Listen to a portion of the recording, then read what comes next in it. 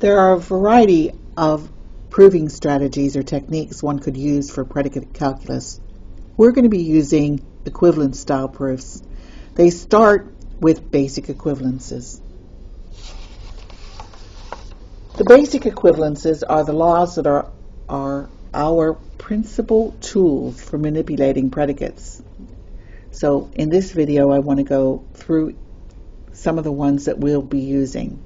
We should know them and their names well, but to help us out in the navigating bar on the edX platform, under laws of logic, we will have the basic equivalences given so that you can look at them if you need to. So let's let E1, E2, and E3 be any predicates. As far as the basic equivalence goes, one of the first ones I want to look at is commutativity. We say E1 and E2 is equivalent to E2 and E1.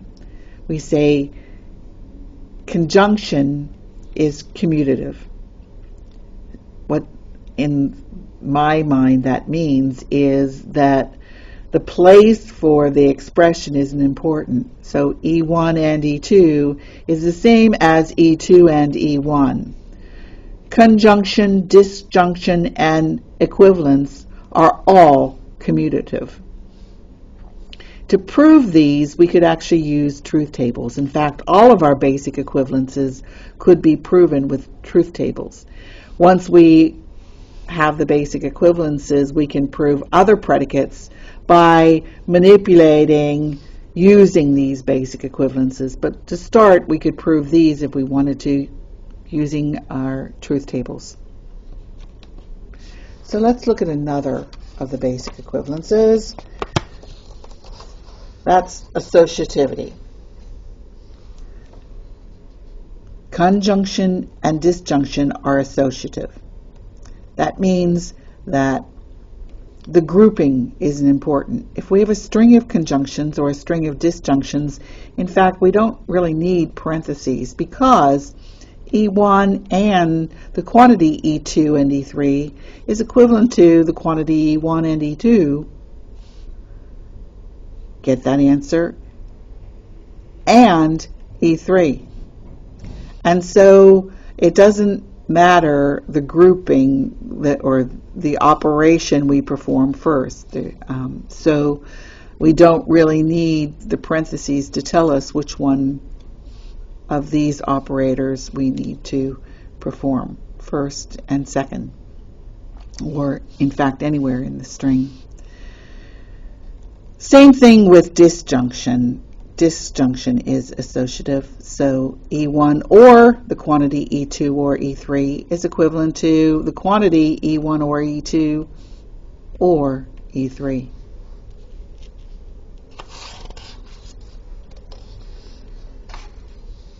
Conjunction distributes over disjunction, and disjunction distributes over conjunction. What does that mean?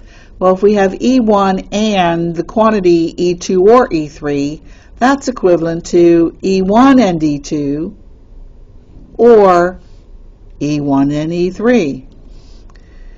E1 or the quantity E2 and E3 is equivalent to the quantity E1 or E2 and the quantity E1 or E3. So remember though that equivalence is commutative, so it goes both ways.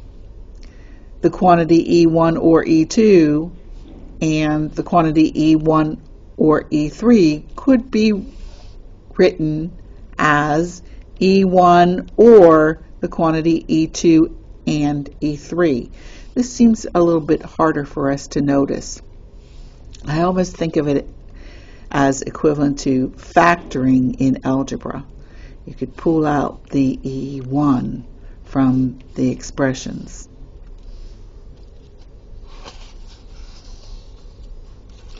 Other basic equivalences that we're going to be running into are De Morgan's law. If we have the negation of the quantity E1 and E2, that's the negation of E1 or the negation of E2.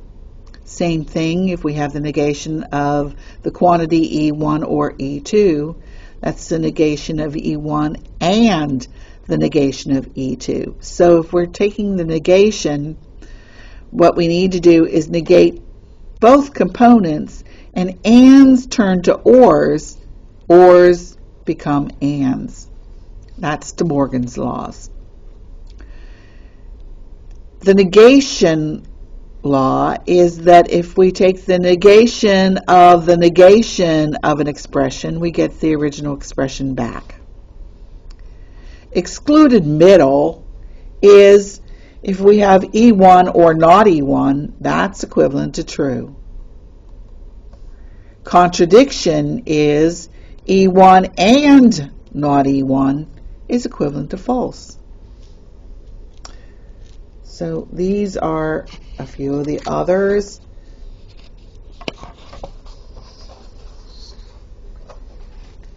Implication is one of the basic equivalences that I use often when I want to prove something about a predicate that involves implication. Usually this is where I start, because E1 implying E2 is equivalent to not E1 or E2.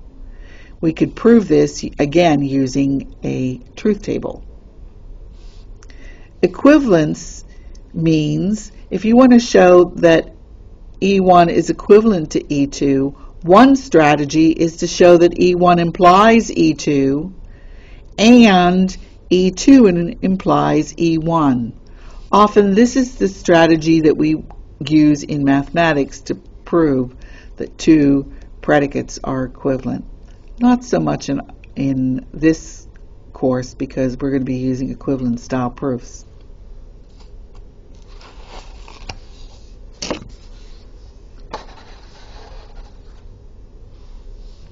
Other basic equivalences that we're going to be running into often are or simplification and simplification. E1 or E1 is equivalent to E1. E1 or true is equivalent to true. E1 or false is equivalent to E1. And E1 or E1 and E2 is equivalent to E1. This helps us simplify. And simplification tells us that E1 and E1 is equivalent to E1. E1 and true is equivalent to E1. E1 and false, of course, is equivalent to false. E1 and E1 or E2 is also equivalent to E1. Simplifies a lot.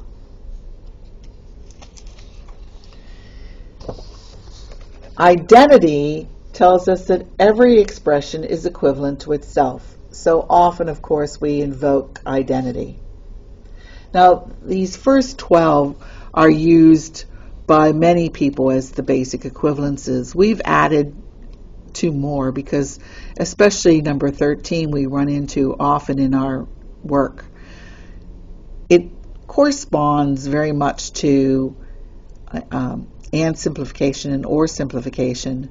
We run into implications often, and you could prove these either with truth tables or even actually with the other basic equivalences, but it's good for us to notice that anytime you have an expression implying itself, that's always true. False implying an expression is always true, and any expression implying true is always true. These will be very convenient for us to use in the future.